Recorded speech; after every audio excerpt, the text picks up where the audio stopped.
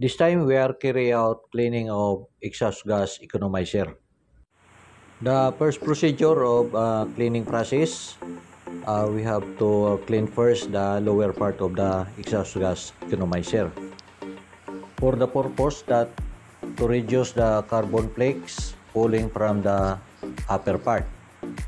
On my back, the engine crew involved of cleaning process of exhaust gas economizer.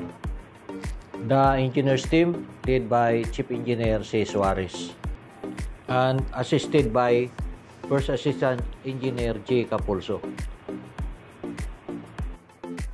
Air cleaning of exhaust gas economizer tubes at lower part.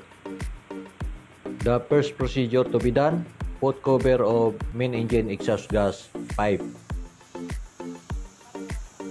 The condition of gas tube before air cleaning. As you observe, carbon accumulated at gas tube, resulting to reduce heat transfer produced by combustion gas.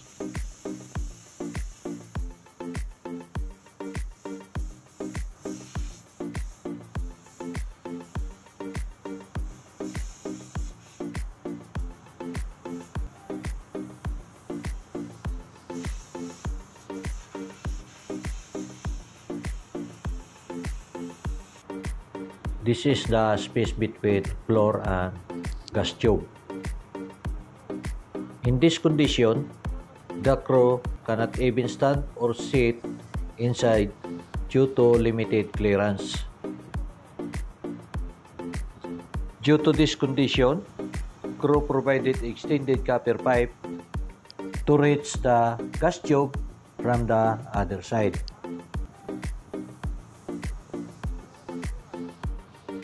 This is how the crew clean the gas tubes.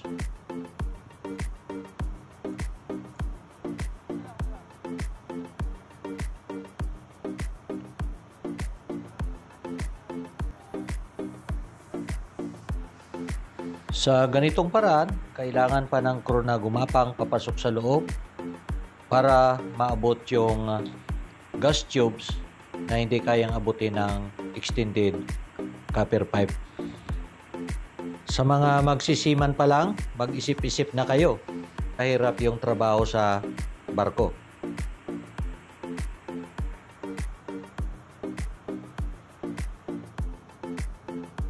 In this cleaning process, two crew will be need to hold the extended copper pipe.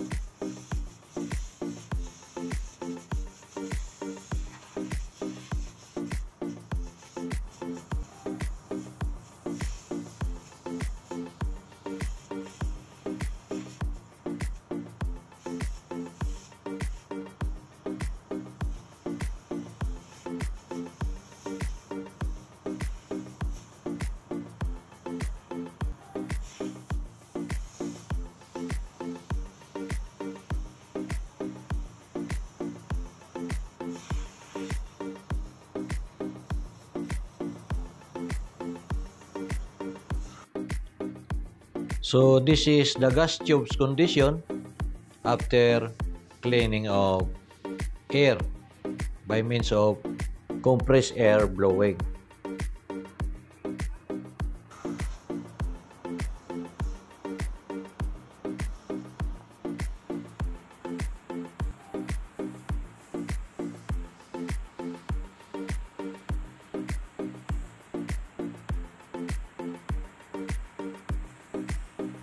Take note guys, proper PPE, personal protective equipment, should be done to avoid inhaling carbon dioxide that can damage the human lungs. These are the crew involved of cleaning exhaust gas economizer. First Assistant Engineer Capulso, Second Assistant Engineer Tumanda, Third Assistant Engineer Onabia, and Oiler Balagtas. The cleaning of lower part of exhaust gas economizer had been completed. This time we go to upper part of exhaust gas economizer. Air cleaning by blow, carbon accumulated that cause to reduce steam generation.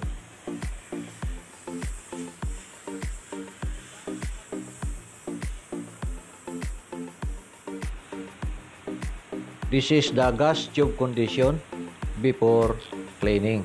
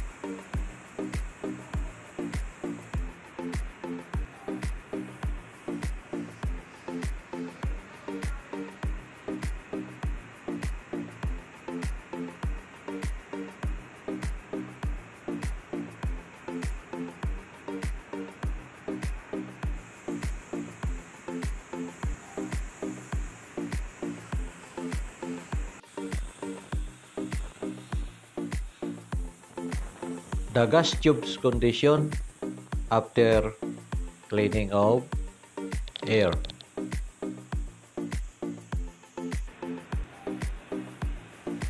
The cleaning of the exhaust gas economizer at the upper part had been completed.